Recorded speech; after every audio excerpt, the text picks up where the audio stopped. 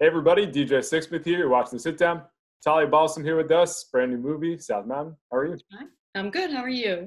I'm doing really well. It's good to talk to you. It was really interesting to watch your movie this morning because it took me on a whole emotional roller coaster I wasn't anticipating. So what was it like being in the film and dealing with all these different layers? Oh, it was great. And it really, I think now that you just watched it, I feel like it's been behind me a little bit, but much the way the movie unfolds is how I felt when we were doing it, because we did shoot in order, Mhm. and the story does evolve in that way. So it's almost like a play, right? When you say in sections where Absolutely, yeah. it plays out like that. And I was saying to somebody, I was like, it's funny. You can watch the movie and sort of see how it settles in too, and it's really beautiful. I love the movie. Yeah, and it kind of goes to show just the messiness of life when you're growing older in a relationship. Other people enter that picture as well. So what was most fascinating in terms of just unpacking, the relationship part of this movie?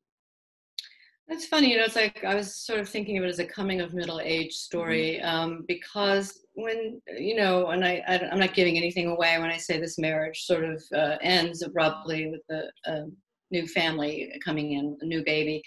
And I think when you're at a certain point in your life, at a certain age, those tasks become, when you think life is going one way, it's really hard to kind of rearrange yourself. And you're talking about empty nest, you're talking about your future at a certain age, so it's very big. And it's, for her, I think it was, for that character of Lila, very shocking, and how to unpack that and think what your future might be. And I felt akin to it a bit because my son was about to go to college, and I always think you get jobs for a reason, and I felt a lot of kinship with it. I know it's a little more dramatic than what that was, but I could, a lot of that loss and stuff. I think it's always good when a film or a TV show can time up with what's going on in your life. And even just this whole picture of identity, when you think about that character, like she was so tied to her husband and to her family. And then she starts doing things that you never would anticipate, but you get in that predicament and it's just kind of the wheels fall off in a sense. I know the wheels do fall off, and she's left alone to kind of figure it out, which is a blessing. But it was also probably, and I was saying, it's like, what do you do when you had no control over it whatsoever? And but I think it's, like I said, I think it's laid out so beautifully, and that she arrives somewhere, Mhm. different story, but arrives. No question. So you've been doing movies and TV shows for quite some time now. What's it like for you to see the evolution, even coming to this, where it's like, you're in under an hour and a half, you could watch it at home, not going to be in the movie theater right now, but what's it like for you to be on this journey? I think it's been really amazing. I feel so grateful that we got to be at South by Southwest and other festivals that are not existing right now, and to have it welcomed like that. So I had that one experience. It's very different to watch it alone or with an audience. I think it takes on different things. There's sort of recognition factors that the people in the audience have about themselves, or even you know humorous things that I think strike people differently when they're together. But I think now that this has evolved into not being in theaters, which, a lot of films of this sort of budget, sometimes they only get a 3 or 4 day release anyway. Hmm. So I think at first it was like, oh, shocking. And then I think that we are all evolving about how we're going to watch certain things right now. And I think it's been a great opportunity for the movie and what it's about, actually, which is, and so I think it's been a positive thing in terms of how people are viewing it right now and other things. What's the biggest lesson you drew from this experience? The biggest lesson, well, probably trust myself a little more. I think a lot of jobs you do, you kind of go in and out, and I really enjoyed, and I had forgotten about just really sitting in and settling into a part. And I was very lucky with Hillary too. Hmm. Yeah, it's a really difficult thing to just pop onto a TV show, even if it's a recurring character and like really nail that right in the moment. What are some of the most difficult parts of trying to get that? I think it's like, I don't know, it's different for everyone, but I think and you're talking about when you're doing television and popping in and out, I think it's trying to keep your nerves at bay because you don't know anyone. You're coming in, and I think you can sometimes feel like, well, I hope I'm doing the right, like I think there's a lot of things that go with that. And when you begin to have a relationship with someone for, in terms of doing a film every day, it settles in a different way. I think there are two different kind of talents doing that. And you really have to steel yourself. I mean, I always felt like it was the first day of school on a lot of jobs. But, a job like Mad Men and stuff, I knew everyone there. Right. So I didn't feel the same way then. Well, yeah, I mean, I was just thinking about that because obviously your husband's there, you knew everybody. How did that compare to just, it's a different type of role, but it's still my husband that I'm on set with. Oh, no, that makes me nervous too. But I knew Matt Weiner and it was such a great part, that made me actually less nervous. And you also feel like you're in such a disguise, with the costume and all that. I loved doing that job. I mean, that's one of the best shows ever. It's not a stretch to say that. Why do you think that show resonates so deeply still all these years later? Because I think a lot of the same things are still going on, different clothing. But, I think, I don't know if the point was some people might be, oh, we've changed a lot in the workplace. But I think maybe that might have been saying maybe not so much. I think that's why it resonates.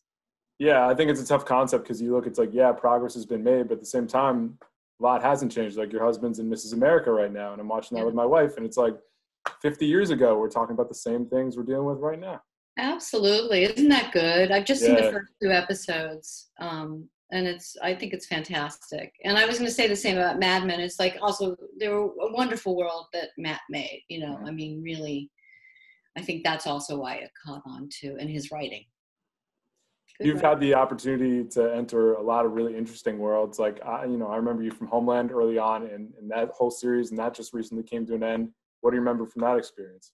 Well, when you asked me what's it like to go do a job in the middle, like I was such a fan of the show. Yeah. I came in the 3rd year and I don't know if I'd ever met them before. I remember going, is she Southern? Is she, I didn't really know where to go with that. And that's the kind of thing, but I was so happy to be on that show, and it's so funny. I was just thinking like Timmy Chalamet was my son on that. And I don't know. It's always nice to be with really good people trying to do good things.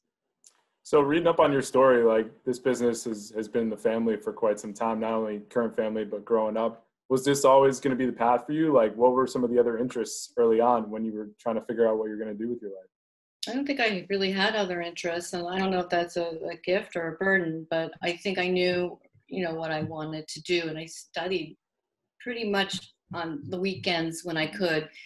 So I was pretty focused. There's moments where you go, oh, I wish I'd gone to college. I mean, I really started to work right away, but I always studied because my parents were very much geared for that. Like, take this, you have to learn this and study it. Yeah, and it's good you did it from a young age. Like, it would have been awesome to go to college, but at the same time, like, you kind of got a leg up on the business, and I'm sure you grew up a little bit quicker than some other people around you. Yeah, probably. And I felt blessed that I knew what I wanted to do. Are there things you miss about like the old way the entertainment business used to be, or are you pumped about, all the streaming platforms and all the different parts that come with it? Well, I think I think I would miss, and I don't know what's going to happen, collective movie viewing. I think that's part of the reason some people, same with her and all those things. It's, actors spend a lot of time alone, and it's sort of this collective, I mean, in a way it's like this, like what we're doing also, it's taking place and we're able to communicate and we're all lucky we get to do that. But does it take the place of human contact and collective viewing? And I don't know. I think it's twofold because I think this is a great opportunity for a lot of things that wouldn't get seen to get seen. I think both should exist. I think it's awesome that you can just watch things right in your living room. But like I saw Once Upon a Time in Hollywood in the theater, and like people are laughing and having emotional reactions. Like you need that, or if it's a play, same sort of deal. Like that's such a huge part of the whole deal.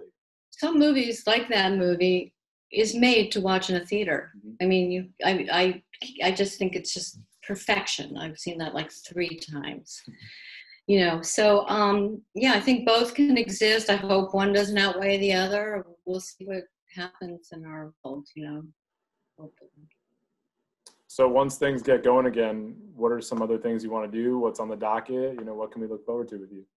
Well, I don't know. You know, I just did a movie called Worth that Michael Keaton is play. That was about 9/11, and I don't know what's going to happen to these things that have already been filmed. The Climb, which was about to be released in May. Um, I was supposed to do a TV show in LA. You know, like so. Everything's on hold. My husband and I were, you know, on hold, but we're feeling very, you know, grateful right now because we can all be. My son's here. He left school. My mother is here. I don't know. I have a lot of big question marks. Mm-hmm. You know. I Yeah, I'm hope. right there with you. I bet. You know. Yeah. We'll see what happens. But Talia, thanks so much for hanging out. You had a wonderful performance in this, and I look forward to talking to you down the road. Thank you very much. Oh, thank you so much.